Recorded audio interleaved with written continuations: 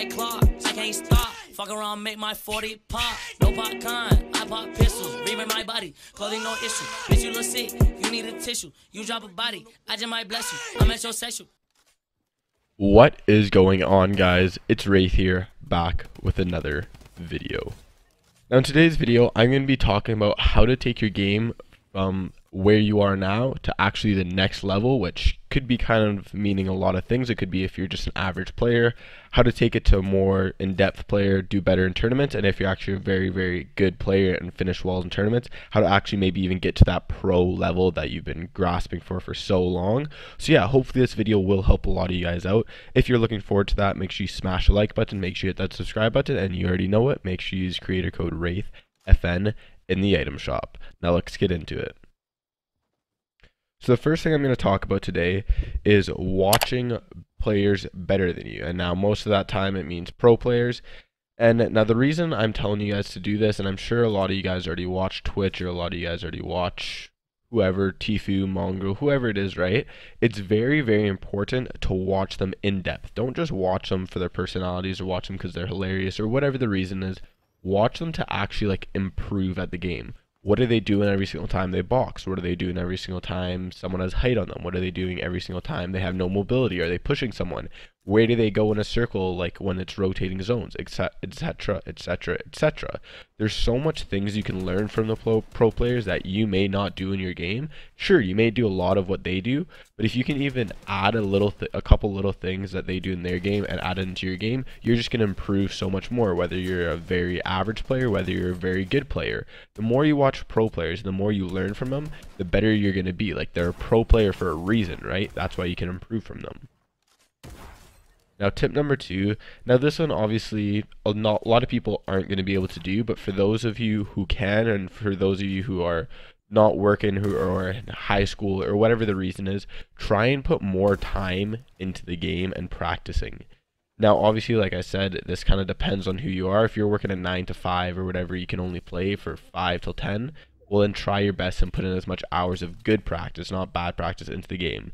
But if you're just a high school student, or even if you do streaming full time, and you're playing for 3 hours and you feel a little bit bored, so you go play Netflix, or you go watch Netflix, or you go play COD for a little bit. No offense, but you're probably not going to get to the level where you want to be, right? So if you have the time and you aren't really doing anything else, if you really want to improve, put the time into Fortnite. Now obviously, if you don't want to improve, you just want to play the game for fun, you want to just be an okay player, maybe a little bit of better okay player, that's fine. Don't worry about that. Then this video is probably not for you. But if you are actually trying to improve and get to the next level, again, whether you're average going to good, or pro, or good going to pro, put in more time. The pro players are putting in 10 to 15 hours a day. Yeah, 10 to 15 hours a day, just getting better. Now obviously this is their job, but if you want to improve that much, then you got to be putting in as much time as you possibly can. Now tip number 3 is advance your practice routines and advance your practicing. So now what I mean about that is, if you're just going through the same motions over and over while warming up or practicing, like you're just doing a simple edit, or you're doing the easiest edit course, or whatever it is, you're probably not going to be improving as fast as you should be.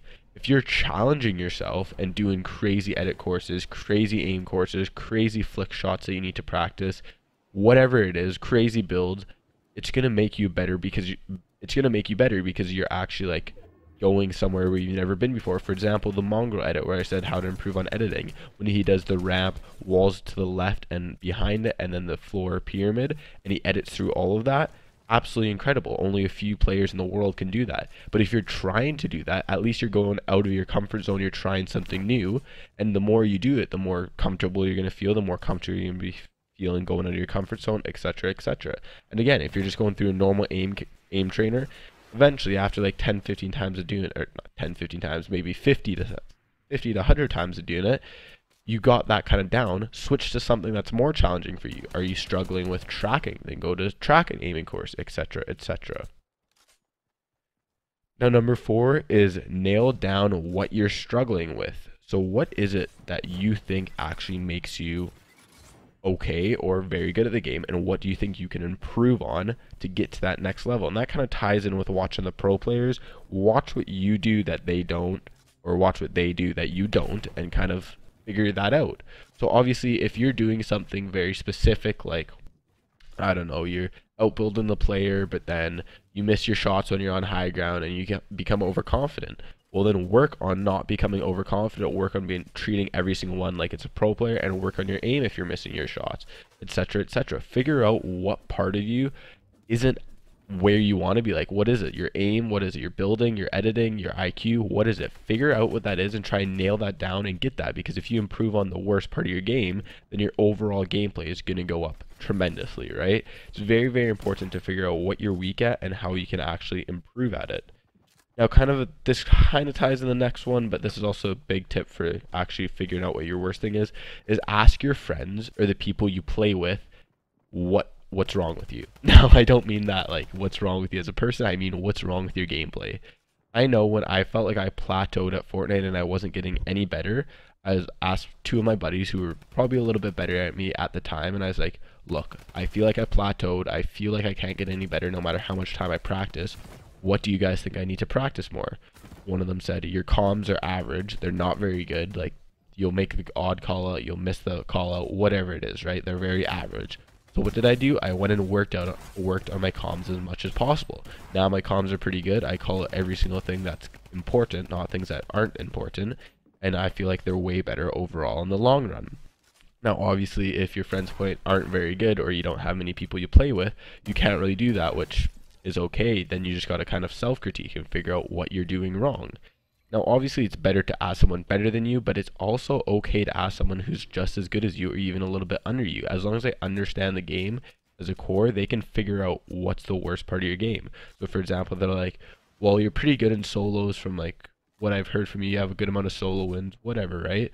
But when you play duos, like you always seem to struggle because you can't handle two people. Well, if that's the case, then start playing solo squads or start playing solo duos and practice with that, right? It's very, very important to figure out what's wrong with your gameplay and improve it. Now, it's one thing to look at yourself and self-critique. A lot of people, when they self-critique, don't see the big picture and don't actually notice what their big thing is because either their ego's in the way or they just don't notice it. But when you ask someone else's opinion, then you can have a whole new way of looking at things, and they have a whole different set of skills looking towards your gameplay and like, okay, well, this is what you need to fix. Another thing you can do is even ask your real life buddies, if you have any who play Fortnite who are decent, clip a VOD review, and instead of just watching on your own, watch it with your friend. Ask him if you can come over for an hour, 2 hours, and be like, hey, can you tell me what you think is wrong with this gameplay? And they'll be like, sure, why not? If not, again, you can always upload it to YouTube and send it to your friends who you play with, and they can maybe critique it as well. Now, the last thing I'm going to talk about, and this is kind of a controversial thing. I feel like a lot of you guys are not going to say this can actually make you improve, but I think it does, and it's upgrading your setup. Now, this is kind of a hard topic to discuss because obviously there's scenarios where maybe you're like 13 or 14 or you don't have a job or you don't have the income to actually buy a new setup, whatever the reason is. But I'm talking about if you can and you're able to, obviously don't spend the last money or dollars buying a PC or whatever the reason is. If you have the money and you actually want to get better, I suggest put in a little bit and invest in a little bit into Fortnite. So for example, if you're a controller player on console, you're playing keyboard and mouse on console, maybe it's time when you have enough money saved over from working a job or whatever the reasoning is, maybe you ask for it for Christmas, get a new PC, get a brand new PC, trust me, pop your frames up from 60 to 240 or even 160, it'll improve so much. If you have a PC but you only have a 60 hertz monitor, maybe pop up to a 144 hertz. Sure, it might cost $200 more, but if you're really dedicated to improving your player and your style of gameplay, it's definitely worth it. Again, if you're on controller and you play PC already, but you have a 144 hertz monitor, maybe look into a 240 hertz monitor, maybe look into a SCUF controller, whatever works the best for you. For example, another one, if you're keyboard and mouse and you just have a normal average keyboard or an average like Logitech G402 mouse, maybe switch to Ninja Final mouse, put a little bit more money in. If you think that'll make you improve as a player, do it. Now, obviously, if you, like I said, if you don't have the income, don't do it. Only do it if you have a little extra money to spare or someone's buying it for you as a gift. I do not recommend going all out into Fortnite because it's not really a guarantee. But if you feel like you really want to get to that next level, I highly suggest upgrading your setup. Now, obviously, having a 240 hertz monitor, having a 240 FPS PC, having the Ninja Final mouse, SCUF controller, whatever it is, isn't going to make you the best player in the world, but it definitely will give you more advantages over other players. So hopefully you guys enjoyed this video. If you did, make sure you smash that like button, make sure you hit that subscribe button, use creator code WraithFN in the item shop, and I'll see you guys all in the next one. Have a good one, guys.